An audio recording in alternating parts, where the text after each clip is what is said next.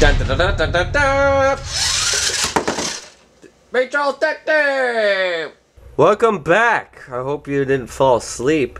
But anyways, here it is. Here's the stuff. So the spring guide is the first part. Then you got your spring we just removed.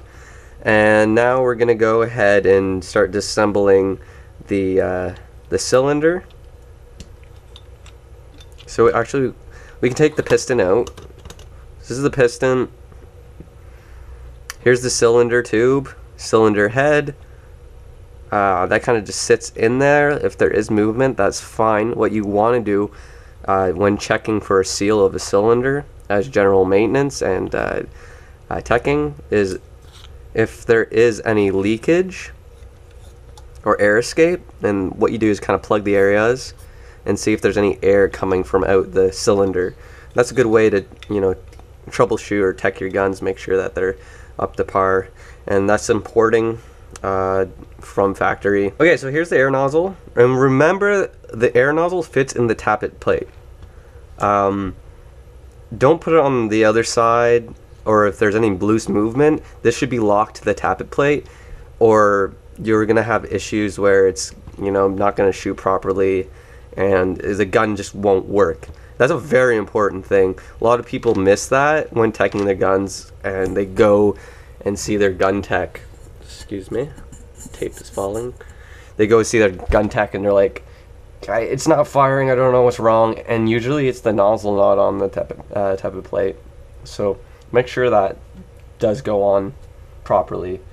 Now the return spring is holding down the plate, so you don't want to forget that. So the spring can go to the side, the air nozzle can go with the cylinder. Then we get down, we'll go to the gears next. So the trigger will hit the selector plates and the yaw bar. So that I'm not going to go too much into the trigger contacts. That might be in a later video if I do install a MOSFET or something. But just make sure in general maintenance is your selector switch. This is the other side of it, and if it's too loose, sometimes you have issues going from full to semi-auto to safe, and you just want to tighten that screw if you do have a screw. But yeah, I'm gonna leave this kind of alone. Maybe clean the contacts, show you how to clean contacts. But here's the sector gear, bearings. So we'll leave the bearings to the side, and the shims. And shimming your gears is going to be a different. It's going to be a different topic in a different video. I don't have enough shims to shim this properly. I'm not interested in shimming it yet. Maybe in a different video I'll do shimming. And then here's the rest of your gears. This is the anti-reverse pin, so that will basically stop it from rotating the opposite way, which is bad. It's a no-no. More bearings, more bushings, part of the wiring harness, and then the frame itself, and the bearings just sit in there. And that's basically a gearbox in a nutshell. It's very basic to tear apart, and most easiest thing in the world to do is tear apart your gearbox. But not everyone can put it back together. That's the hard part. That's where gun techs come in. But you know what? Here I'm going to show you how to do it, and hopefully I show you properly and you don't end up with a broken gun. I'm not reliable for anything. Don't write a letter to the Meancharles show and be like, hey Meancharles, everything's screwed up. You owe me money, because I will not give it to you. I'm not liable. Flash ad thingy here.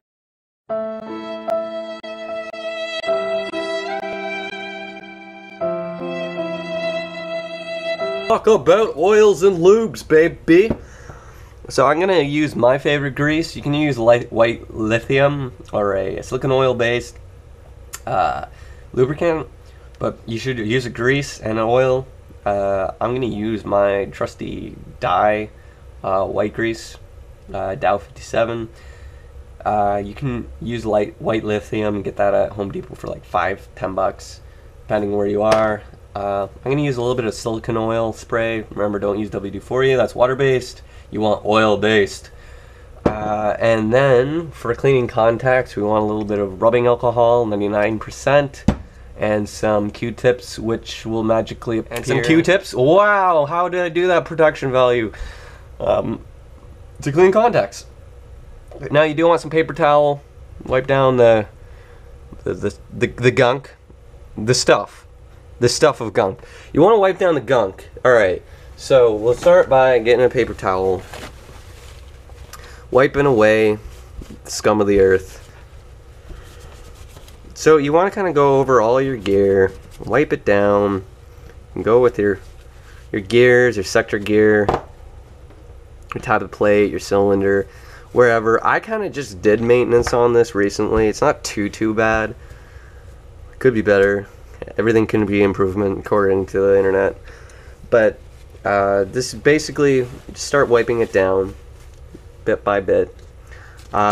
With contacts, you can get spray for electronic spray or whatever, or you can just use rubbing alcohol on a Q-tip and get in there and clean your contacts.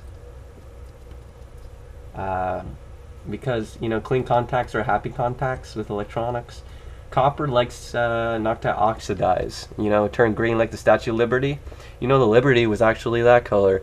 Pro tip. Anyways, you clean that off, you'll be a happy boy. Now, the one thing I see about this is the guy who sold me this said it would work well. Let's see. It's a fucking lot longer, dude.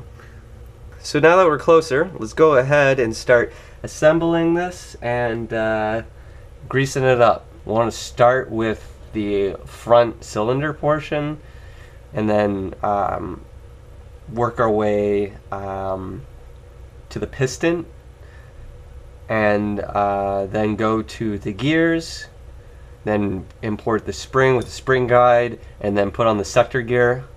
Let's put in the piston and the cylinder head. Make sure that seats in. Okay, cool. Then we're gonna get the tappet plate. Tuck that in to the cylinder head. Or you can do vice versa. Whatever works for you. And then you're gonna get your nozzle. And you can spray a tiny bit of silicone oil on the nozzle, or start adding your grease. I like to do a bit of both.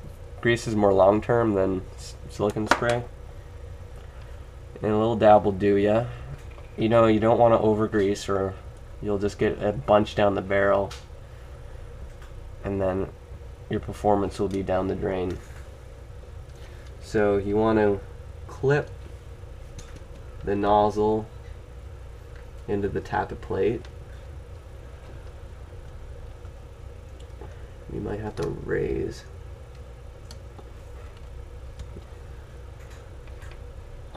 You might have to raise the cylinder, but then you want to check for movement and that the nozzle is moving with the tappet plate. Because if it's not, then you're screwed. Okay, now you can move on and replace the spring, the return spring.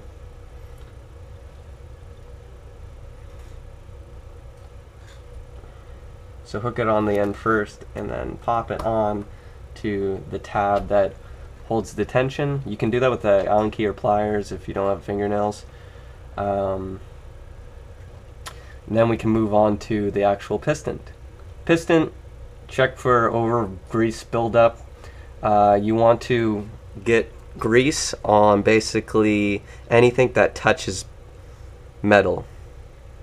So grease up the O-rings, grease up the gears, and the guides for the frame.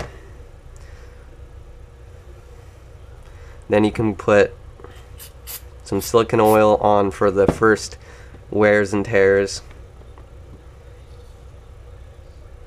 You know, don't overdo it. That's the one thing. For at least for the cylinder, you don't want to overdo it.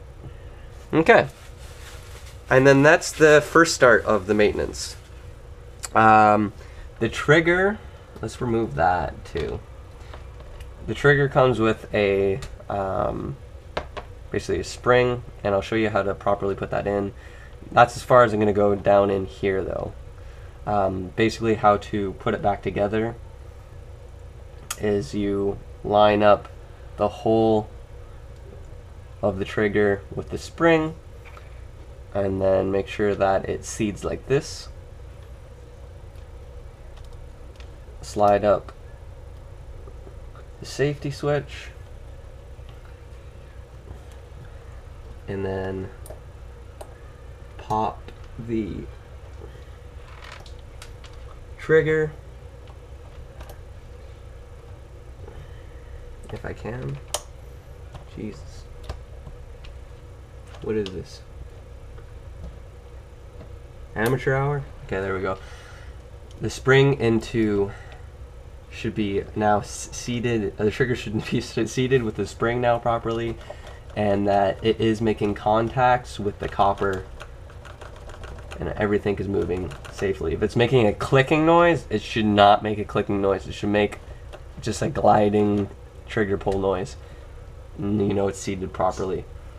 Okay, so moving forward, now we want to place in our gears. First things is first, if you can believe that's English, is you put a bit of grease in your bearings. Then you can grease up your gears.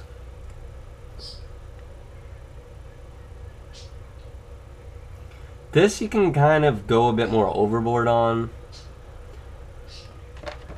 But you know, a little will go a long way. If you have any shims, you can shim the outside and the inside depending on how you place your gears and how you build it, but this is how I build it. I put my shims on the top side. Then we want to put in our sector gear, and how I put in my sector gear is I look for basically the gear mesh to hit the very bottom, and when I slide that in, I just make sure that it does have movement and it starts to tickle the piston, and that's how I build up my, or position my sector gear when I close my gearbox. Now you can grease that up too. Some guys like to get in there and grease everything individually. I liked it to, you know, get on the ridges and then kind of lubricate itself as it starts to work. Everyone's a bit different. I leave my shims on here. The grease actually helps bond it and hold it.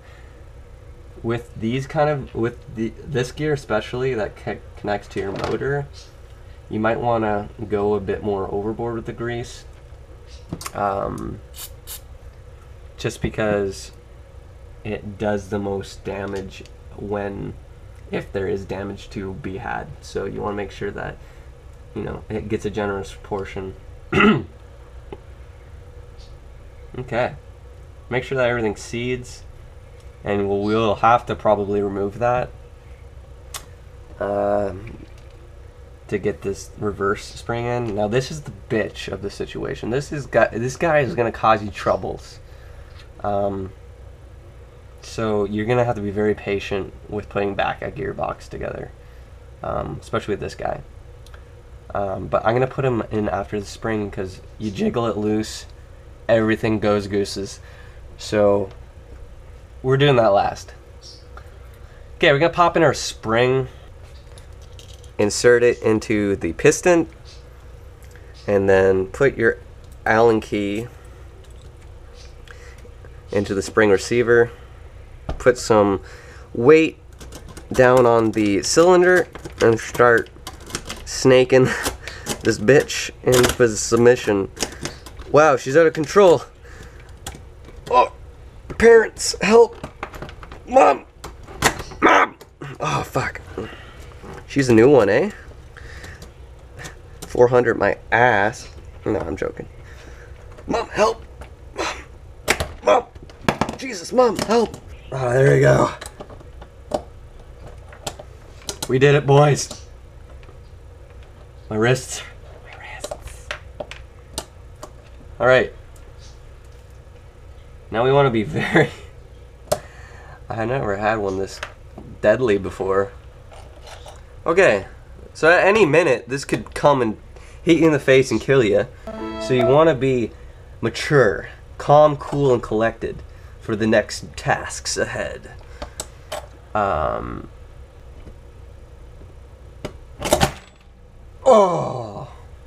Mom, help! Mom! So when you cut your hand, and it's really hurting because your spring is just a piece of shit, you can put rubbing alcohol on it. I got a boobie. Oh, cats make everything better. A little dab will do ya. Let's muscle this bitch in, cause she be killing me. Continue on the torture. It's master. Alright, fuck this spring. You know what? Fuck this spring. Sometimes it's better to research than ask a dude in the store.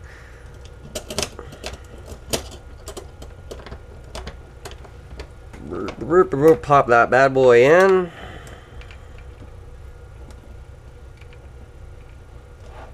And that's how a spring should fit.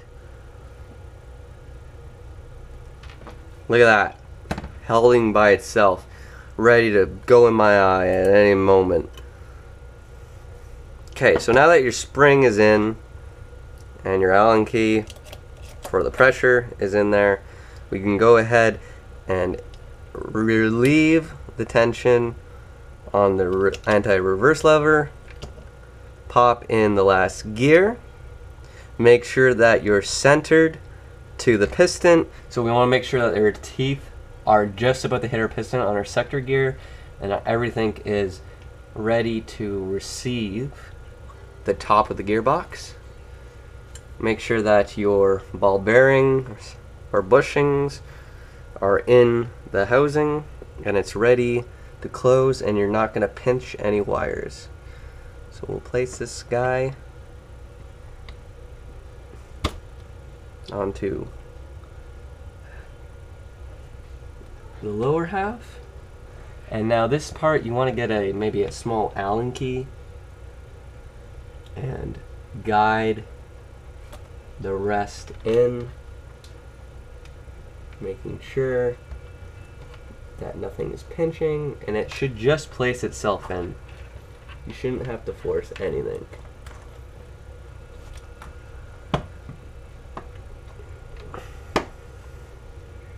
And then we can go ahead and replace the screws. And then you can remove your Allen key and make sure that the shim height on your bearings is right and everything, and that everything is seated properly. That's how you change your spring on mainly any gearbox, but this is on my MP5 and it's very similar to M4 platforms, but this is basically how you do maintenance and change a spring on a gearbox. Cats make everything better.